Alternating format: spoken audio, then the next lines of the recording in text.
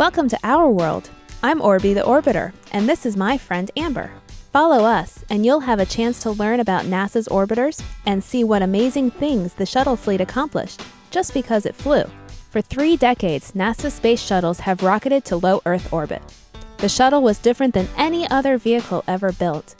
When the engineers were first planning the spacecraft, they were told they needed to build a truck that could fly. The result was an amazing space transportation system that would change the history of space exploration forever.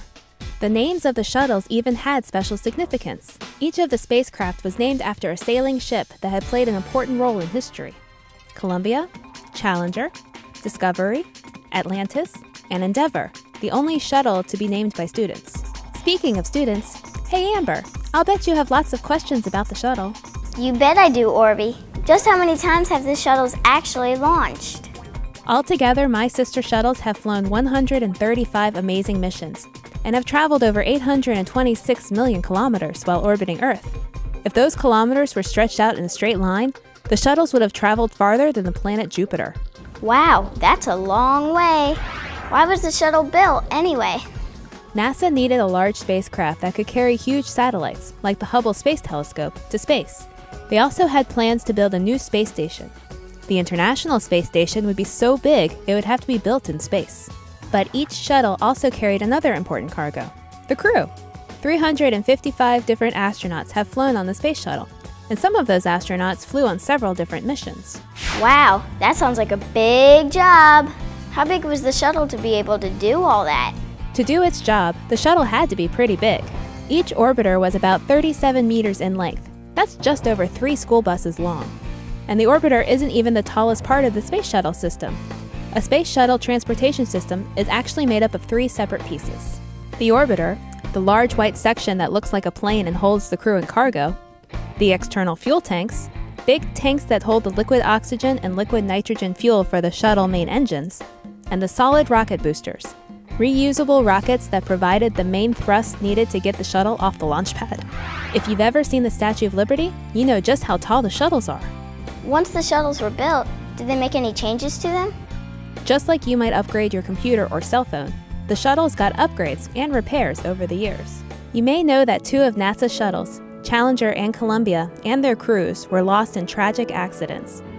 But the courage of the brave men and women aboard those crews served as an inspiration to continue the program, building on the lessons learned from each and every shuttle flight to make sure the astronauts were as safe as possible as they carried out their missions. One upgrade we saw was a drag chute added when the youngest orbiter, Endeavour, was built to take the place of Challenger. Let's talk to Richard Jones, a shuttle flight director at NASA, who can tell us about these parachutes.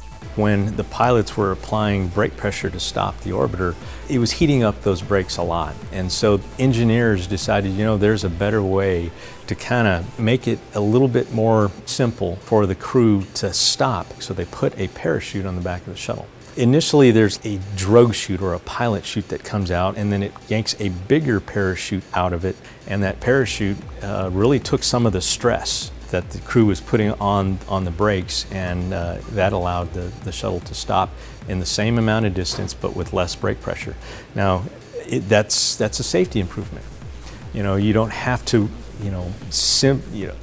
rely heavily on one single system to do something as important as stop on the runway. I mean, stopping on the runway is important. You don't want to stop somewhere where you don't want to be. The shuttles have finished their last flights? What's going to happen to them now? Great question, Amber.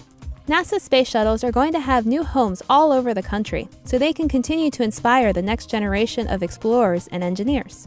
The Shuttle Enterprise, the first orbiter built but never actually flown in space, will be moving from the Smithsonian's Air and Space Museum to a new home at the Intrepid Sea Air and Space Museum in New York City. Shuttle Discovery will be going to the Smithsonian's Udvar-Hazy Center in Virginia. Endeavour is going to the California Science Center in Los Angeles. And Atlantis will be displayed at the Kennedy Space Center Visitor Complex in Florida. The shuttle program has been retired, but NASA will continue to build on the success of those flights and has already begun planning what's next. So Amber, we still have a whole universe to explore, and the shuttles have lots more they can teach us. I hope you get a chance to go visit one of the orbiters at its new home. Thanks, Orby.